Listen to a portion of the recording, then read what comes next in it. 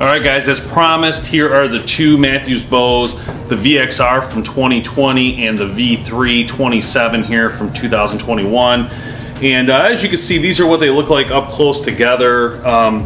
Again, both great shooting bows. You can see the major difference being in the center guard. This one being straight across and this one being on the new angle where they take it down. So that's the biggest difference there. Obviously there's a difference in size, 28 inch to 27 inch axle. But we'll jump to the specs here in a second just to show you guys the difference in tech between the two bows. Also, I can cut to all the different shots we've done with these bows, give you an idea how they shoot and how they sound compared to each other, as well as the speeds. We can show you the speed test for both these bows. Now, I do want to say that either one of these bows are really good bows, and Matthews has had a great run with the VXR. It was a very popular bow last year, and now going to the V3, I don't think you're going to see any difference there. I do think you're going to see some interest in whether a VXR shooter will switch to the V3, or if you're going to get new Matthews shooters shooting the V3, or continually buying the VXR because they want a 28 specific size. Same cam system, as you can see.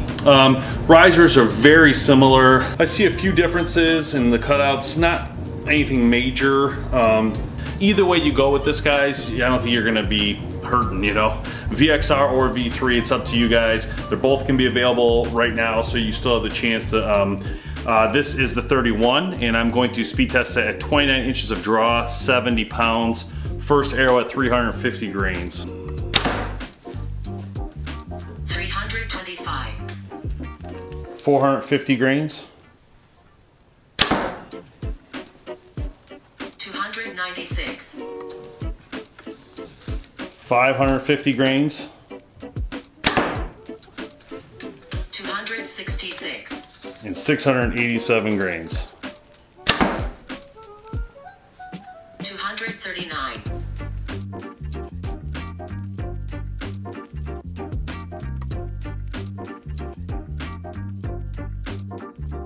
All right, guys, the V3 27 inch. This is 29 inches draw, 70 pounds. First arrow, 350 grains. 333. Next arrow, 450 grains. 301. Next arrow, 550 grains. 270. Last arrow, 687 grains. 244.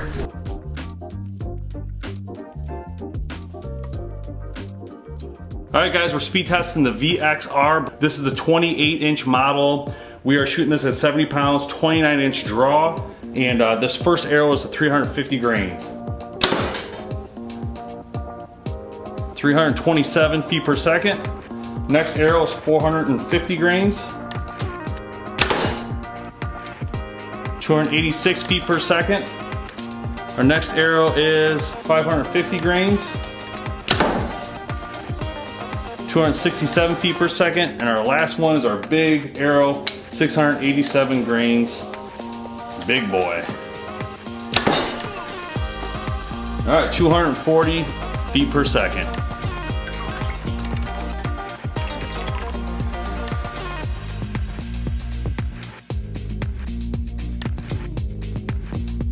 All right, guys, moving on with our speed test. We're shooting the new VXR from Matthews. This is the 31.5 inch model.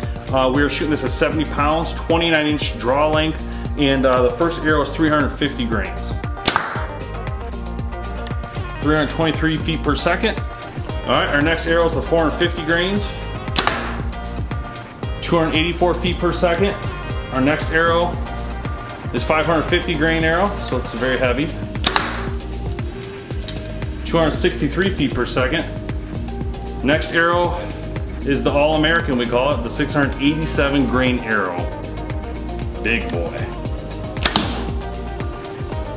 237 feet per second.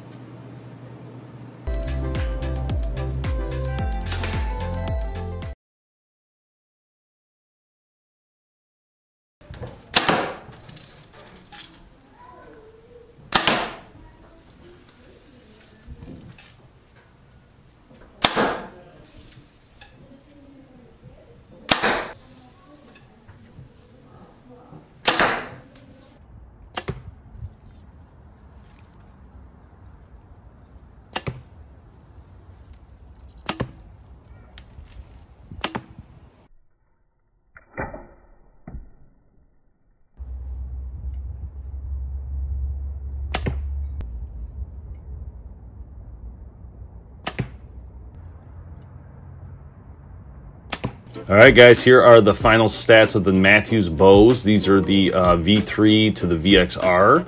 Now, there's a lot of, I mean, these bows are very similar, and it makes sense. You have a 27, 28, a 31, and a 31.5 if you're going by axle sizes. But in this case, you can see clearly that the V327 will be your fastest bow with the same scenarios. That bow, and what I did is I kind of like totaled up the sum of the 350, 450, 550, and 687. I made a total of that where it says sum FPS, and it's 1148 to 1126 to 1120 to 1107. So it goes kind of right in order of the faster bows. The V3s are faster than the VXR, so it depends on what you're looking for in the scenario. Speed would definitely fall with the V3 series. Now, price point, if you look at the VXR 28, it has come down, according to the Matthews website, to $100. So it said $10.99 MSRP, so that might be an option as well. But so you can see the speeds there. The test weight was 70 pounds, 29 inches of draw. Again, best speed was with the V3. Now, if we go down to the MSRP, again, everything's equal except for that VXR 28, which is $100 less right now. So when we look at the physical weight of the bows, you can see very clearly that the 27 is the lightest bow, and it makes sense, right? It's an inch shorter, I get that part. But if we look at the VXR 28, that one's not too bad as well, 4.44. So I mean, there's a nice array of range of weights there that you can work with. When we look at brace height, it's even across all of them. They also all have the same cross-centric cam. They have the same engaged grip. Obviously, there's a couple tech differences with the center guard and the new Nano stabilizer. So those two things are different. So you are getting a little bit new tech on the V3 series. So it might be worth the extra $100 at that point for you. But we have to look at some other important factors. Number one, the draw weights. They're all equal here for the most part. I think they're actually identical. The draw lengths are different, so this all depends where you fall. But if you're at a 30 or longer, you have to specifically go with the other models. So the V331 goes up to 30.5, whereas the VXR 31.5 will get you to that 31. So I know a lot of shoes are 31, so that they would have to go to the VXR 31.5. Pretty cool, guys. I think the stats show a lot here, and to be honest, it makes it really hard on the decision on which one to get. In my opinion, if you could fit in the V3, I would just get the V3. If you already have a VXR, I'm not so sure I would upgrade at this point, but you have that option. It's there in front of you, and being that they're the same price, the V3, like the V331, the VXR 31.5, I'd probably get the V3 because you're getting the new tech out of it. So it could be worth it in that sense. Thanks for watching BowHunterPlanet. We'll see you guys next time. I hope you learned something today, and make sure you click that subscribe button, hit like. We'll see you soon.